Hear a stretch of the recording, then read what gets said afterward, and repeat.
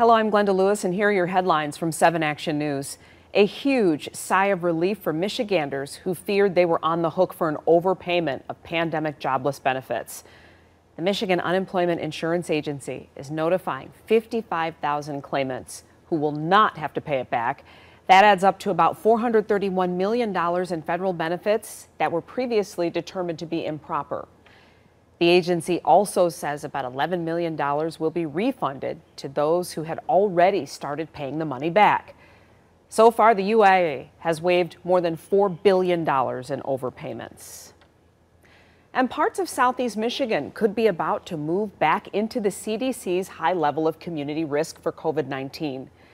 The state's weekly update shows nearly 19,000 new cases over the last 7 days, an average of 2,700 cases a day, and that's up 600 cases a day from last week. The health department also reports 62 more deaths. In our area, the CDC map still shows Oakland and Washtenaw counties shaded in yellow at medium risk, but we're likely told that will change to high when the map is updated and can soon include counties in the region as well. At the level of high, the CDC recommends masking up at indoor public spaces. A new kind of pizza cafe is setting up shop in Greektown.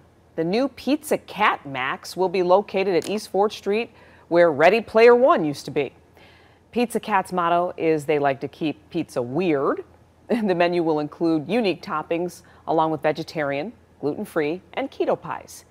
You'll be able to enjoy a slice and play video games or watch a big game on the flat screen TVs. Pizza Cat Max expected to open next month. Here's Chief Meteorologist Dave Rexroth now with a check of your 7 First Alert forecast. Dave. We're still stuck in a little cooler pattern here. Temperatures around 60, 62 tomorrow. We have a little sunshine in the morning. Clouds will thicken up in the afternoon. The next rain chance won't come until tomorrow night through Friday, maybe even lingers into Saturday morning. So we're going to be around 60 again Friday and Saturday. But the nice turning point here is Sunday for Mother's Day. Mostly sunny, 66.